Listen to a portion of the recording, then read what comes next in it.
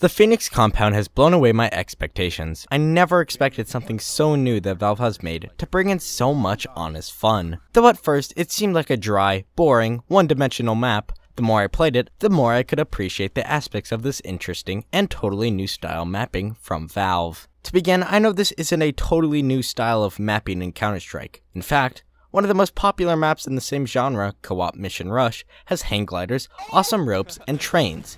Trains! How could anything be better than that? Well, it has to do with the depth. On my first playthrough, I really didn't think much of it. There wasn't anything bad. My partner and I never really got frustrated, we didn't die, and though I was really bad at listening to directions, I did carry him. But after that, I thought that would be it. I didn't think it had so much replay value. It seemed so bland. But I was wrong. My friend TreedKrepp wanted to play. This time, I knew I was about to have a different experience when he showed me the first secret in the map. A hard mode. From here, my feelings towards the map started to amount very quickly. In my first playthrough, I didn't pay much attention to details because I didn't think there were many details to look at. But I couldn't have been more wrong. He showed me so many little details, so many little secrets, so many fun facts. He thoroughly explored the map for everything it had, and to that, I thank you, Treed. He made me realize the actual value the map had. Exploration. This map is best for those that want to find every single part of a map. And this is why I like the map so much. It's so simple, but offers so much to do. Finding out the fastest way to do a room, exploiting shortcuts, finding all the coins, trying to break outside of the map. It sparked a creative side of me that I haven't felt in Counter-Strike in a long time. In matchmaking, a lot of creativity and different moves are punished, and rightfully so for competitive games like Counter-Strike. But Valve being able to unlock the other side the game can offer shows me how great the game can really be. It inspired me to even go through the rooms and find some alternative ways to doing the rooms. It suddenly expands the official game modes. Valve has in this operation changed a large part of it, from narrow gameplay focused on aim and strategy, to this fun, non-linear map style that is dynamic to plays and changes. So how does the map structure function? In the first room, you are instantly presented with a health syringe, adding a new aspect to CS that hasn't been here.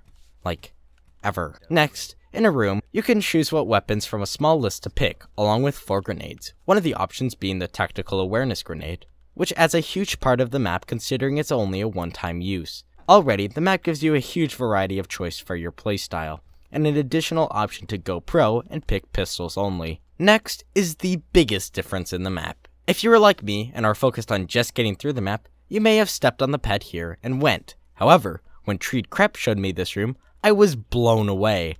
This hidden and inconspicuous door holds a whole new difficulty in a unique fashion versus the typical, what bots do you want to face? Either way you choose, you are teleported with your friends, once both on the platform, to this sort of forest part of the map. From here, you are quickly met with your first enemy. If you're new to the map, you're likely to just climb up the building, seeing what is going on. But as you play the map continually, you almost get a feeling of intuitiveness when you find the perfect angle to hit the bot. He didn't know what was coming. Right after, you face several bots that in hard mode already pose a huge threat, setting the stage for the whole map. I am not ashamed to admit that I have died to the bots. At times, they are simply faster than me. Next is the facility. 2 new elements are introduced in this part of the map: exploding barrels and secret coins. As of right now, I don't know what the coins are for. They just seem to be a little mini game for you and your friends. But exploding barrels add a bit of decision making that you only understand after you go through the map. Little does your first playthrough know, you will be in the exact same spot against stronger, faster, and overall better bots. Do you use your grenades in advance in hopes to make it to a checkpoint? Do you shoot the barrels now and hope you are able to outskill the bots later? Do you try and power through it now? These are all questions you'll find yourself asking as you pour through the map. The next 2 rooms add a sense of teamwork, with the option of 2 doors for you and your buddy to fly through together to crossfire the enemies as they don't see what's coming. Next, a room full of tents offers multiple different things to look at. In the end of the second room, you see the last large new aspect these maps are introducing: heavy bots. These things spooked me for the first time when I saw them, and on hard mode, they actually pose a challenge. I'm interested to see how well these will be applied in the future. The next room to me foreshadows what future missions on this map will encourage. The simple act of teamwork seems like a framework for extended puzzle solving we will possibly need to do in the future. Who knows, maybe I'm just crazy. The last new room in this mission rewards you for saving your grenades and thoroughly going through the map. This difficult drop down area is made 100 times easier using your single tactical grenade and flashbang, though there is a flashbang you can grab in this tent. Otherwise, you may be in for a bit of a surprise. Here we go, Reddit. 1v5, easy. Okay, none of them are flashed. As you return to your facility, you'll find bots in similar positions, but this time much more difficult. This part of the map actually excited me, knowing that one false step out into the open with these bots will send me back to the very beginning once I die, where I would need to start again. Again, there is a heavy terrorist that is perfectly capable of running you over, and thus actually makes you feel nervous, and try to defeat him knowing that the stakes are on the line.